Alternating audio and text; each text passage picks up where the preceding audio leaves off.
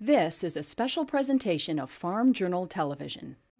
Welcome to Corn College. I'm Clinton Griffiths. Here's what's coming up on the show. Today we're digging in and making plans for higher yields. Ken Ferry walks us through seedbed preparation. Plus, how to know when that perfect soil is ready to plant. Too wet, too dry, or just right. And we'll pick apart the planter. Today we're focused on setting row cleaners and making sure the gauge wheel helps guide the planter to higher yields.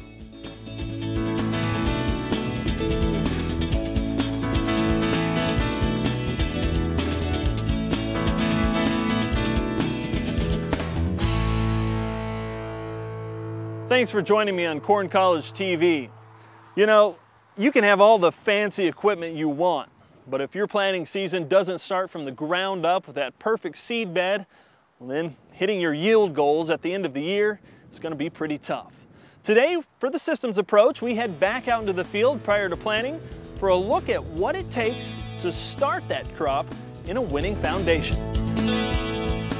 Ken, when we talk about the systems approach, we talk a lot about seed bed preparation, tillage, making sure that you have the perfect ideal situation for those seeds to go into. Walk us through what you see here and what makes a great spot. This seed bed's definitely ready to rock and roll. It's had, in this case, we're dealing with fall tillage, so this is in a vertical till format. He's went in here and he's completely shattered the soil horizon. So the soil has been shattered within 4 to 6 inches of the surface all the way across. And then his leveling pass in here has been vertically done with a vertical type harrow where he's fitted this thing back down. So basically what I'm saying is he's knocked the peaks and the valleys in and leveled this thing up. With that type of format, it does bring a lot of residue back to the surface, as you can see here, which gives us some protection to the surface compared to having it completely gone.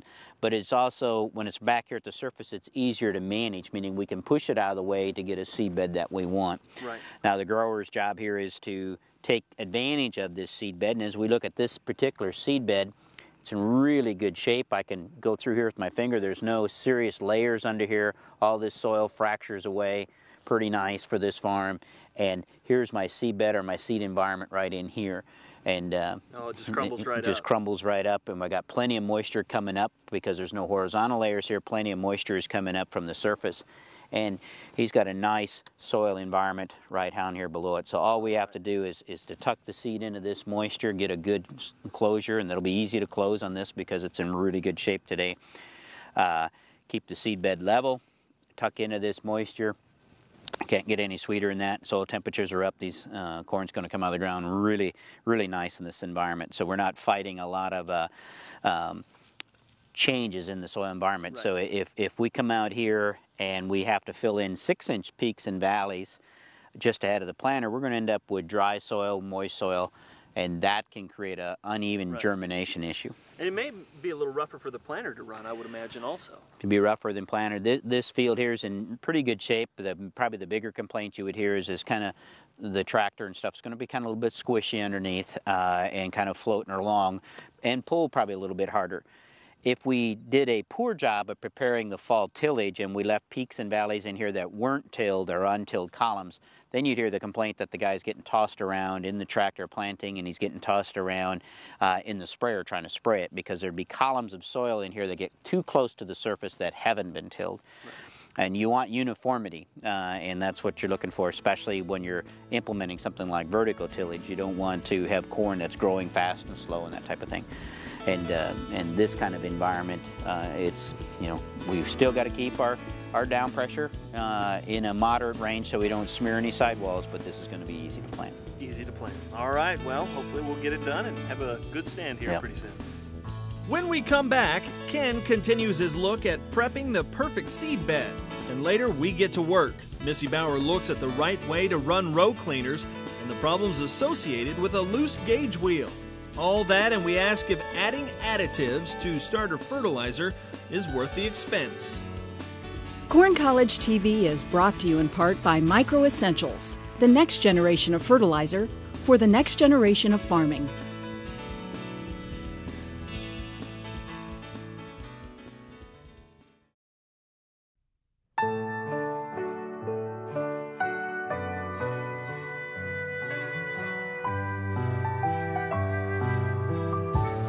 Over the generations, fertilizer, the unsung hero of the farm, has been in the background, quietly nourishing crops with very little fanfare.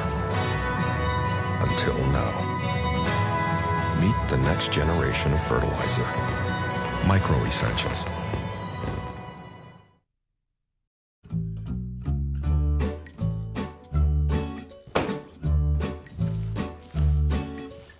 Whoa, I'm gonna need a bigger combine. Looking for giant yields? Take a look at AgriGold Giants. Exceptional genetics combined with the agronomic expertise of our corn specialists add up to giant results for you. Genetics, agronomics, results. AgriGold, the corn specialist. See more at agrigold.com. Hello, folks. This is Mark Gold with Top Third Ag Marketing.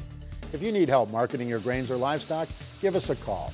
We offer one-on-one relationships that can protect you without the threat of margin calls. We don't speculate, we manage risk. If you're tired of paying acreage and management fees for marketing advice that hasn't actually helped your bottom line, then give us a call. Call today to get 2 weeks of Mark's private grain marketing email. Top Third Ag Marketing, earning the trust of American farmers every day. Some people tend to dream small. Others dream big. But with agriculture's ability to feed the 1 billion hungry people on the planet and a projected global population of 9 billion by the year 2050, it's time to dream huge. Farmers Feeding the World is about agriculture coming together to increase both hunger solutions and food production. Learn more. Give generously. Please dream huge with us.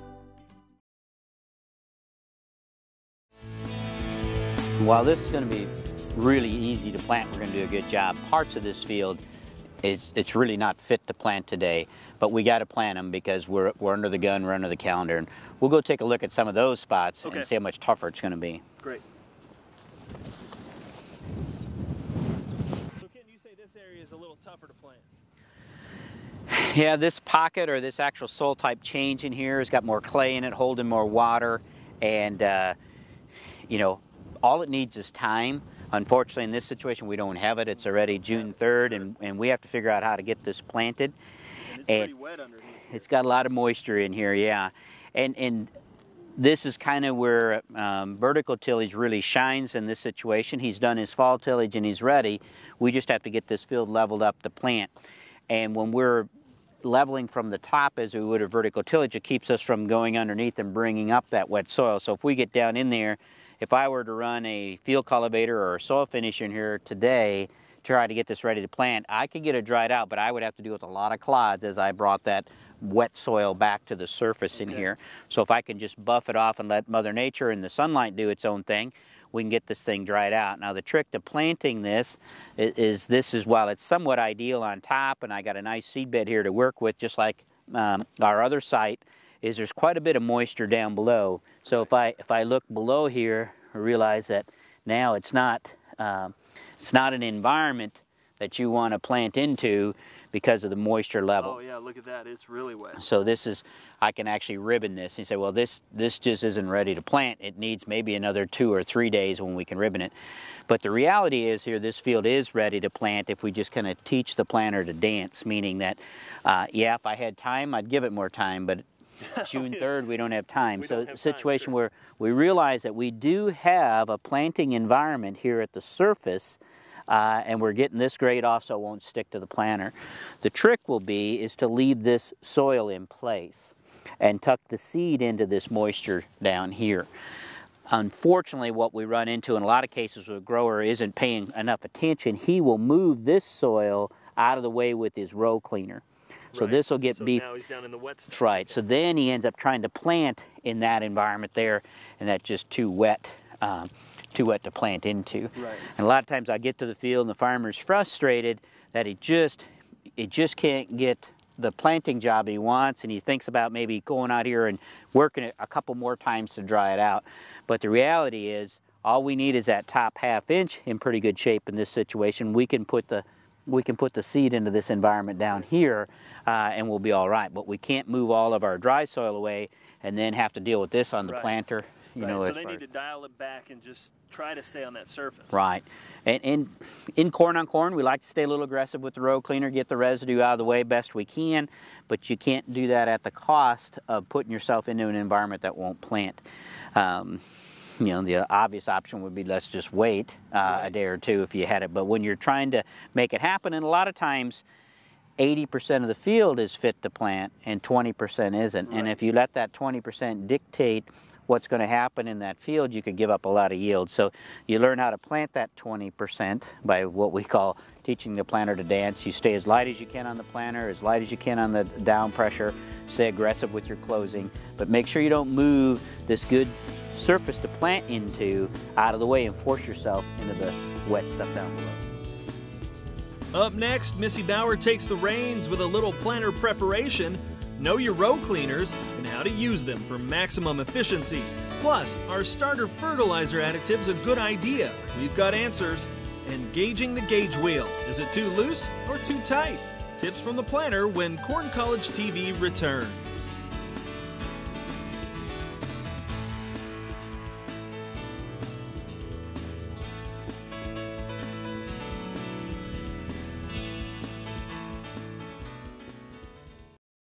It's not too early to think fall. So protect your phosphorus fertilizer application with Avail Phosphorus Fertilizer Enhancer. Research shows that fall-applied phosphate protected by Avail increases corn yields by 8 bushels per acre. That's why it pays to add Avail Phosphorus Fertilizer Enhancer. So save yourself time and money next spring. Talk to your fertilizer dealer today for more information, or visit chooseavail.com. I've traveled around the world a lot. I've witnessed what we're trying to address here, and that's hunger. There's 6 billion people on the face of the planet today, and they say there's over 1 billion of them that have poor nutrition. They go to bed hungry. And I come back home and I witness the incredible productivity that takes place in American agriculture across our country. Somehow we need to do a better job of getting the food to those people that are in need. I guess when I look at Farmers Feeding the World, I say to myself, what do we really hope to accomplish? I hope we accomplish a design of a system that has a legacy that goes on for multiple generations.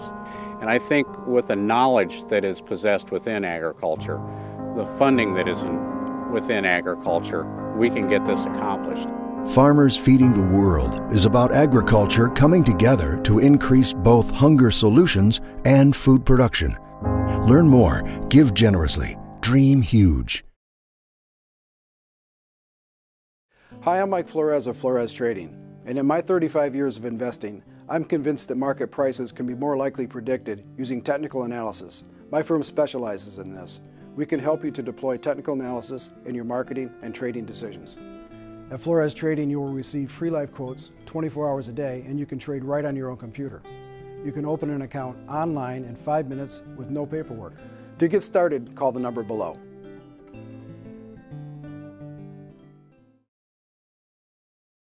Whether you're farming corn on corn, no-till, or strip-till, good seed-to-soil contact comes from getting that old crop residue out of the way.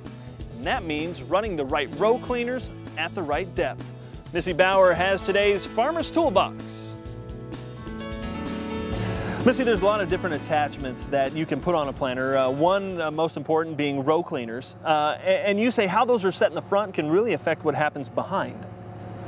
Right, what we're after, if we're going to be running row cleaners like we are in this planter, first of all, what do we look for in a row cleaner? What we really like to see is what we'd call a floating row cleaner, meaning that we've got a row cleaner that's going to kind of roll with the contour of our ground a little bit. It's not sitting there in a fixed position. Okay. So a lot of times if we get a row cleaner that's in a fixed position, we'll find that they'll want to plow a lot, like how we have this one set here, where it's really, in times it's plowing stuff out of the way too much, and other times then it's not moving or rolling enough. Right. Where if we get a real good floating row cleaner, it seems to move along and keep more consistently cleaning of an area. Okay, and are there different types of cleaners? There would be a lot of different types as far as being fixed or floating. The other thing we like to see on a floating row cleaner that we've shown on this planter is we've got some depth band wheels on there, and that just helps them float a little bit better. Okay. So the other important thing is, once I've got the row cleaner, I've picked out what's best for me in my situation, is making sure it's set right here in the field. Okay, and you can see here that these are all 3 different settings. Correct. What we see here is this row cleaner, the row in front of you, is set too aggressive. And what we talk about, what are we looking for when it's too aggressive, is we're really moving a lot of soil out of the way. Yeah, we've mounds here on each side. That's correct. And when we get this too much of a mound in here, we've almost created a valley through here. When this is a valley, imagine after we plant and it rains, where's that water going to want to run? It's all going to sit right here. So we're going to bring a lot of water right into our seed zone. If we get pounding rains, that could be a bad thing. Okay. So that's one reason we don't want to have it too aggressive. Another reason is if we're out in conditions like it's been this year, the spring of 2011, very marginal conditions as far as it's been very wet. A lot of times if we get these too aggressive, we might have some decent dry soil on the surface here where we could be planting into, but what these row cleaners are doing is moving too much of it out of the way, and I actually am ending up planting into moist soil. The soil's too wet, okay. That's right. So I've taken too much of that dry soil that I would have had nice planting conditions, I've moved it out of the way, and now I'm planting down here in these wet conditions. Right. So we can change the aspect of that seed zone by having that run too aggressive. Okay, now what if we're set too shallow? I mean, this would be the other thing. We don't want to go to the opposite extreme, right? So if we get too shallow, what we find is that this row cleaner's not turning enough, and we end up with this residue that's still in this row. And what the downfall is when we really have it pinched in here like this, it's going to start to affect things like our seeding depth. If we've still got residue pinched down in there, that'll also wick moisture away from the seed as we're trying to germinate that seed. If we've got this residue that's pinched in there and exposed to the air, okay, it'll pull that moisture away. Okay. So what we'd really like to see is more of an ideal setting where we're moving some of this out of the way, moving any clods that are here that are in our way out. We're getting some of this residue moved out of the way, but not moving mounds and mounds of soil here. You can see that we have a lot of residue we've wiped out of the way. We've got some clods that we've wiped out of the way without creating this huge valley like we did over there. So it is important to get your row cleaners set properly. This is going to be something you're going to want to pay attention in a field-by-field type of situation. You may have to make some adjustments. Okay, and is this something you start by watching? I mean, you've got to watch it run a little bit. Is that right? Correct. If we get in a planter and we run a little bit across the field, one thing we want to do is just watch the row cleaners. How often are they actually turning is one thing that we're looking for. If they're just sitting there and they're plowing all the time, they're probably going to be too aggressive. If you're watching back there and you see that it's hardly ever turning, we probably have the situation that's going on here. Okay. So in this case, we're in conventional tillage, running row cleaners because they're still important to move clods out of the way, move small stones out of the way, as well as any trash that I am dealing with. So we want to see that they're rolling, but just not doing either of the extremes. Okay. Each week we take questions from our viewers for a segment we call Ask an Agronomist. All right, Ken, today our viewers want to know about starter fertilizer. With so many starter additives on the market today, how can I know which ones are worth the expense? It's a good question. There's just a ton of different additives we can stick in the starter on the market today, and I get a lot of questions in our office about, should I put it in? Is it worth the money? That type of thing. And there's some additives that are really showing their weight out here and being able to perform. And one of them we know in our starter plots, for instance, is zinc, a good zinc source in there. But there is a lot of them on the market, and my response to growers would be, before you go hog wild on some of these newer additives that don't have a lot of history, put them in your own field trials. Put them out there and make them perform, make them give you numbers as far as what they're actually going to do. And as we look in this particular plot here, this whole plot is set up with different starter additives. So we did different mixes and put them out here in a replicated trial. We'll take this to harvest and we'll be able to relay that information back to our grower, as far as his questions about which one of these performed the best or even performed at all, depending on the situation that you're into. But there's just so many different types out there now today that it really, you need to do your homework, I think, before you spend a lot of money on them to make sure they're going to do everything that they're said they're going to do. Thanks, Ken, and thank you for your questions. Up next, we're back at the planter for a lesson in gauging the right adjustments for gauge wheels.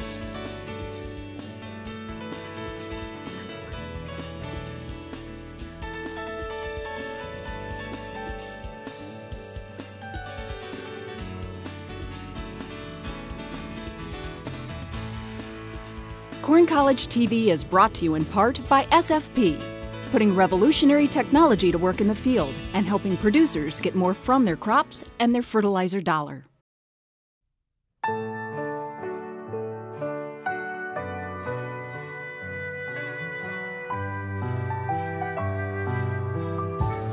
Over the generations, fertilizer, the unsung hero of the farm, has been in the background, quietly nourishing crops with very little fanfare. Until now. Meet the next generation of fertilizer. Micro Essentials.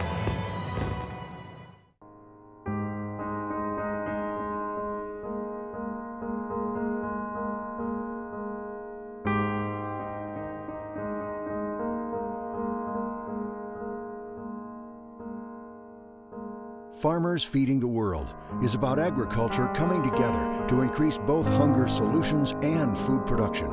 It's right there, between can and do.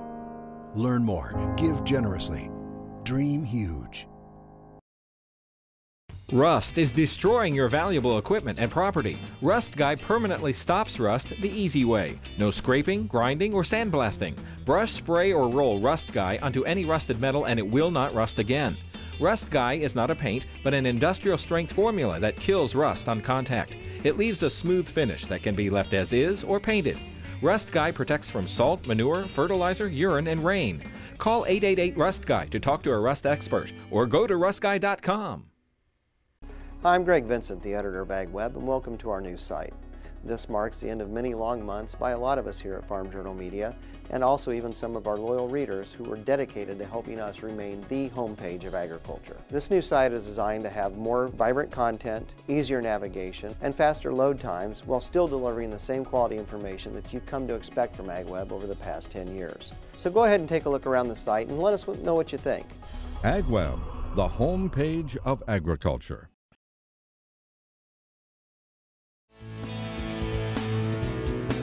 Missy, there's a lot of equipment on these planters, and it's always important to make sure all of them are set correctly. But today, let's talk about the gauge wheel and how important it is to the process. This gauge wheel, one of the important things we want to make sure, and this is something we can really do, in the shop before we ever get to the field, is these gauge wheels need to be set correct. When we say set correct, what I'm after is having this gauge wheel have what we'd call true contact with this disc opener. So you can see this gauge wheel right here. There's an actual gap between the inside of the gauge wheel in this disc opener. I can actually get my finger in there, and if I grab a hold of this gauge wheel, I can actually really move it back and forth. So there's a lot of play in there right now. Okay, and you want it tight up against. That's correct. What I'd like to see is that we've got real good contact between this disc opener and this gauge wheel to the point when we actually let go of it, it'll actually kind of rub down there and you'll hear it kind of rub down, almost to the point you think, boy, are these maybe too tight. Because on this design of this planter, a Deere or a Kinsey planter, as it's running through the field, this wheel is going to want to pull out on us. So that's its tendency or nature of what it's going to want to do. Now, if it's a Case IH planter, it's set up a little bit differently and it'll actually pull itself in. Okay, so it's a bigger problem, with a Deere or a Kinsey because it's going to want to pull out on us. So this is just something we're going to make an adjustment here. This has an adjustable cam, and then where we can tighten it down the rest of the way to ensure that this is up there properly and tight. Okay, well, let's talk about if it's too loose, what are we going to see? My concern when it's loose like it is here is that as we're planting along, you think, well, it's not really necessarily dry conditions out, but we can end up with dry soil in the seed trench. So what happens is we have dry soil here on the surface. Right. As this wheel is spinning and going through, we're picking up dry soil here in between because of the gap. As this wheel spins around, it gets dropped out then on the inside here, which means that it's dropping down into the open seed trench back here. And then we've got different soil moisture in the same trench. Correct. So in essence, we end up with dry soil down in what used to be a very uniform moist seed trench. So if we get this dry soil mixed in with the moist soil, what we find is inconsistency when it goes to germinate. Okay. So this seed's got to take about 1/3 of its weight in water to start that germination process. If we don't have uniformity around what I call that little microzone, we're not going to get that uniformity in that germination, which is going to lead to more uneven emergence, which is going to hurt our ear count. Okay, and then eventually hurt our yield and our profits at the end of the year. So, okay, so it all goes together. Make sure that this is tied up against that opening wheel. right? If we can make sure this gauge wheel itself, when it's in the up and running position, is how we want to check this in the shop, and that we get this tightened down enough, we let go of here, that we've got good true contact there. We can almost hear it slide down. All right, perfect, thanks. Thanks, Missy, and thank you for watching. I hope you learned something today from our team of experts. Remember, if you missed anything, you can always find these shows online at farmjournalcorncollege.com. We're setting our sights on seeds. Missy breaks down the proper planting depth for setting that perfect stand. Plus, Ken checks out seed-to-soil contact with a look at the importance of managing the microenvironment around every kernel. And should you include phosphorus in starter fertilizers? Missy has tips from the field next week on Corn College TV. Thanks for watching. Now go and grow. Class dismissed.